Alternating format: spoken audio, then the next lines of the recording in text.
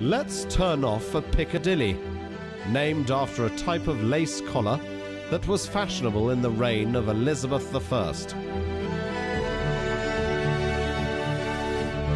Blackadder put it rather well when he said it made one look like a bird which has swallowed a plate. Anyway, a chap made a fortune selling these daft things and bought up the street. Today, Piccadilly is the home to some great luminaries of the modern retail world. That queue you may be passing is waiting to experience the original Hard Rock Cafe, founded in 1971 by two young Americans with a love of rock and a penchant for memorabilia. Eric Clapton was a regular in the early days and donated his red Fender 2 lead guitar, which prompted Pete Townsend to bring his instrument round with a note saying, "Mine's as good as his," or as big, I'm not quite sure. Anyway, they also serve that American invention, burgers.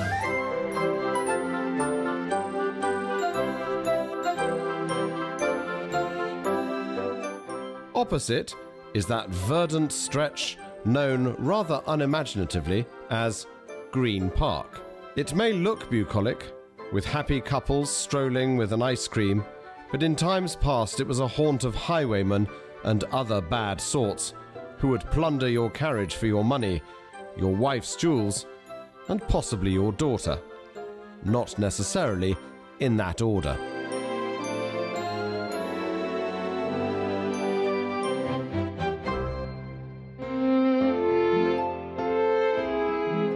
You are more likely to hang on to your daughter at the Ritz Hotel, genteel home to high society. She will enjoy tea at the Ritz, although when you receive the bill, you may well feel you've been summarily robbed. Having tea at the Ritz is not to be missed. They do like a jacket and tie though, because they like to keep up appearances. So too, after a long lunch at the Wolseley, a cup of sweet blend at Fortnum and Mason, or a touch of retail therapy at Burlington Arcade. Let us be very clear, Piccadilly is a hazard for your wallet. You're much better off settling down for a good old black and white film at prestigious BAFTA, the British Academy of Film and Television Arts, where you don't even get stung for overpriced popcorn. Thank goodness for that.